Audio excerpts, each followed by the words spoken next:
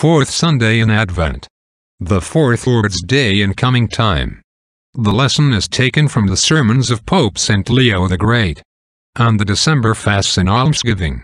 Dearly beloved brethren, if we study attentively the history of the creation of our race, we shall find that man was made in the image of God, that his ways also might be an imitation of the ways of his Maker. This is the natural, real, and highest dignity to which we are capable of attaining, that the goodness of the divine nature should have a reflection in us, as in a glass. As a mean of reaching this dignity, we are daily offered the grace of our Savior, for as in the first Adam all men are fallen, so in the second Adam can all men be raised up again. Our restoration from the consequences of Adam's fall is sheer mercy of God, and nothing else. We should not have loved him unless he had first loved us, and scattered the darkness of our ignorance by the light of his truth. This the Lord promised by the mouth of Isaiah, where he saith, I will bring the blind by a way that they knew not, and I will lead them in paths that they have not known. I will make darkness light before them, and crooked things straight. These things will I do unto them and not forsake them. And again, I was found of them that sought me not. I was made manifest unto them that asked not after me. And we know from the Apostle circumflex John how God fulfilled his promise. We know that the Son of God is come, and hath given us an understanding, that we may know him that is true, and be in him that is true, even in his Son. And again, let us therefore love God, because he first loved us. For his great love then wherewith he hath loved us, God reneweth his likeness in us.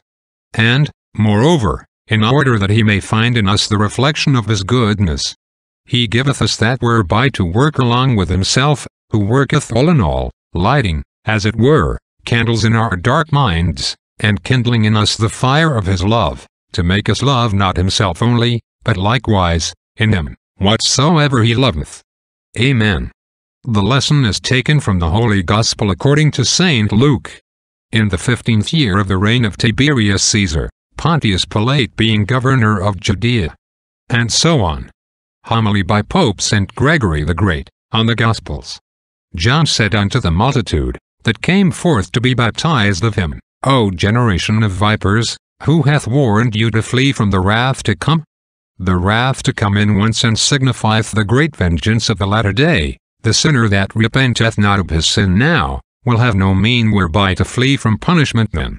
Let us remark that addressing evil children copying the example of evil parents, the Baptist calleth them a generation of vipers, and that they were envious of the righteous, and persecuted them, that they repaid evil for evil, that they hunted out ways of harming their neighbors. In all these things following the pattern of carnal parents, the prophet likeneth them to a venomous brood hatched from a venomous stock.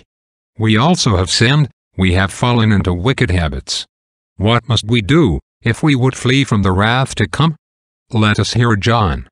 Bring forth fruits worthy of repentance. In which words let us remark that the friend of the bridegroom demandeth not only fruits of repentance, but fruits worthy of repentance. The former are one thing, and the latter another. In considering then what are fruits worthy of repentance, we may remark that if we had done nothing unlawful we might have had free use of things which are lawful, and been able to sanctify ourselves without abstaining from indulgence in the things of the world. But if anyone, for example, hath fallen into fornication, or perhaps, into what is much worse, adultery, he ought to make up for his lawless pleasure by abstaining in some degree from lawful enjoyments. He that hath sinned less is not bound to mortify himself as much as he that hath sinned more, nor he that is innocent like him that is guilty.